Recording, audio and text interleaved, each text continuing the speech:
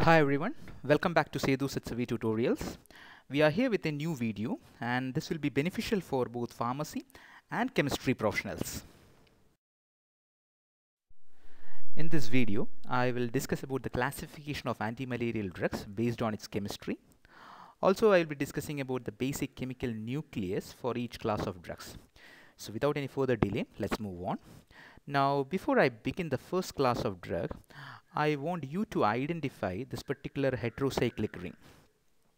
Yes, this is called as quinoline, which is nothing but a fusion of benzene ring with a pyridine ring. And the numbering of quinoline starts from the nitrogen atom and it goes on like this: 1, 2, 3, 4, 5, 6, 7, 8. Now, if you attach an amino group at the fourth position of quinoline, it would become 4-amino-quinoline.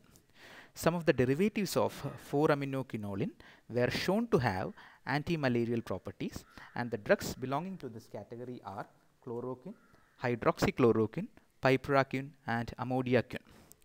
Now again, this is another quinoline ring, and the numbering goes on like this: 1, 2, 3, 4, 5, 6, 7, 8. This time, if you attach an amino group at the 8th position of quinoline, it would become 8-amino-quinoline. And some of the derivatives of 8-amino-quinoline were found to have antimalarial properties. And the drugs belonging to this category include primaquine, palmaquine, pentacune, bulacune, tafenoquine. Now again, quinoline. This time I am not going to do the numbering, as you all are pretty much familiar with it by now. Now if you attach a CH2OH group at the 4th position of quinoline, it is called as quinoline methanol. And quinoline methanol derivatives were found to have antimalarial properties. And the drugs belonging to this category are mefloquine and the natural compound quinine, isolated from the cinchona bark way back in the 18th century. So these are the first three classes of drugs. Next is this particular structure. Here you can see again a quinoline ring, and to the right side of the quinoline ring, one more benzene ring is attached. And this whole structure is called as acridine.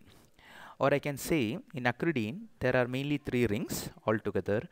The first ring is a benzene, the second ring is a pyridine, and the third ring is again a benzene. And here the numbering starts from the benzene ring. You can start it from either of the benzene ring. I would start the numbering from benzene ring on the right side, and the numbering goes on like this: 1, 2, 3, 4, 5, 6, 7, 8, 9, and 10. Now, if you substitute the 9th position of acridine by an amino group, it would become 9-amino-acridine. And mepacrine is a 9-amino-acridine derivative having antimalarial action. Next structure is a 6-membered ring with the 2 nitrogen atoms at alternative positions, and you will be quite familiar with this structure.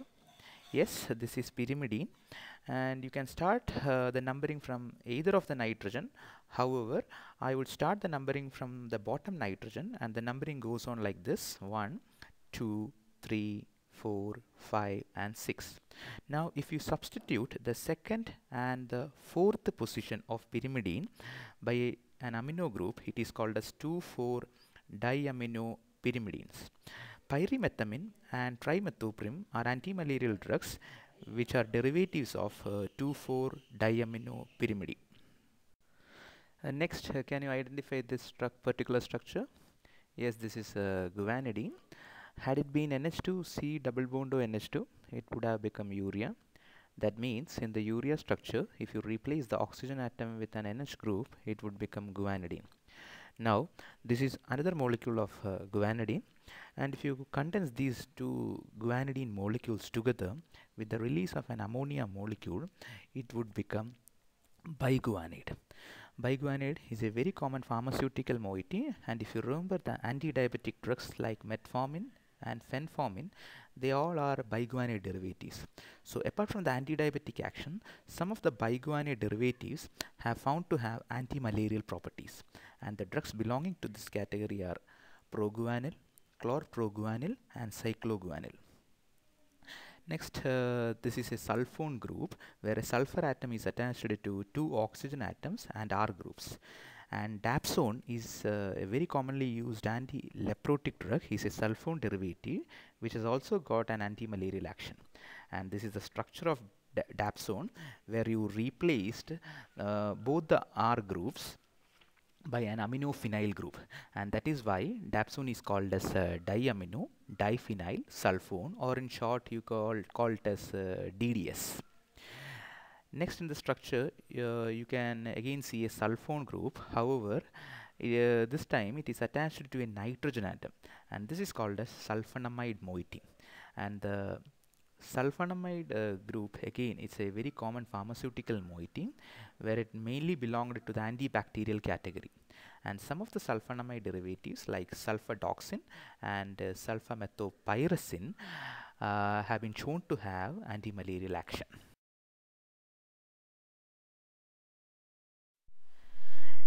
Next, you will be quite familiar with this structure where two benzene rings are fused together. Yes, this is nothing but naphthalene ring, and if you attach a double bond oxygen group at the first and fourth position in the naphthalene, it is called as 1,4-naphthoquinone. And atovaquone is a 1,4-naphthoquinone derivative having antimalarial action. Now again naphthalene, and if you replace the carbon atom at the first and the fifth position of naphthalene ring with the nitrogen atoms, this is called as naphthyridine, and in fact it is 1,5-naphthyridine. Pyronaridine is a 1,5-naphthyridine derivative having antimalarial action. Next is the tetracycline class of drugs, which you might have learned as a broad spectrum antibiotic. So the drug like doxycycline, one of the widely used tetracycline group of drug, have antimalarial action. And this is the structure of doxycycline. I have just put the structure to make you understand that doxycycline contains 4 cyclic rings, and that's how the name tetracycline had come. The detailed chemistry of these drugs will be dealt in the respective chapters. Now, in this structure, you can see 3 benzene rings are fused together, and out of this, one of the benzene ring is fused as a branch, and this is called as phenanthrene. And if you add a methanol group to this, it is called as phenanthrene methanol. Halofandrine and lumifandrine are drugs which are derivatives of phenanthrene methanol having antimalarial action.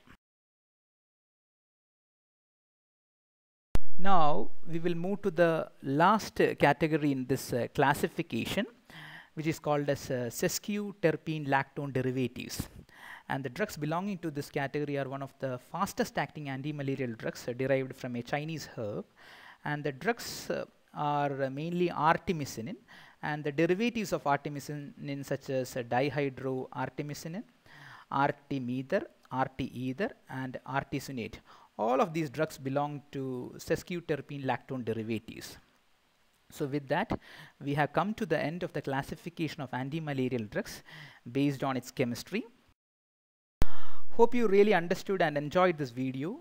If you like this video, do subscribe to this channel, Sedu Satsavi Tutorials, to learn more and more in the way it has to be learned.